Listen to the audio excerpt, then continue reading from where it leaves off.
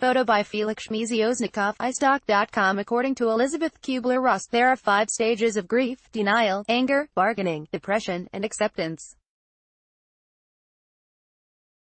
With the Heat currently a middling, capped out, under -.500 non-contender in a league filled with super teams and ascending second-tier teams, fans have definitely reached the 4th stage. They're bummed. That's why it's undeniably time to move on to the final phase, except that the current roster isn't worth further investment of time or money, and pivot toward creating a long-term fix.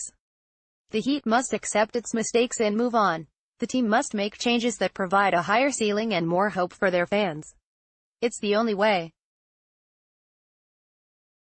Carmelo Anthony won't fix the Heat's problems.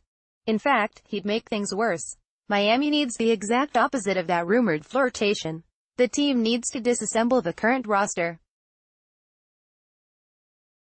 First off, accept that errors were made in handing out long-term contracts to one-year wonders such as Dion Waiters and James Johnson, who have yet to even play this season. Those were never good moves. The Heat paid top dollar for players they helped have career seasons. The club needs to find a way to get out from under those deals, if possible. The Heat must also accept it won't seriously compete this season and ship a player like Goran Dragic to a point guard needy team with a first-round pick to offer. That first-rounder wouldn't automatically become a terrific player, but the pick would provide another asset to trade if a true star becomes available in the near future. The Heat must get rid of Hassan Whiteside. Clearing his money from the books would help the team pursue a player such as Kevin Durant this summer. It would also dispel the need to constantly babysit him and massage his ego. Bam Adebayo is the Miami Heat's future at center. The team should recoup what it can for a 7-footer some team will covet, if just as a rental.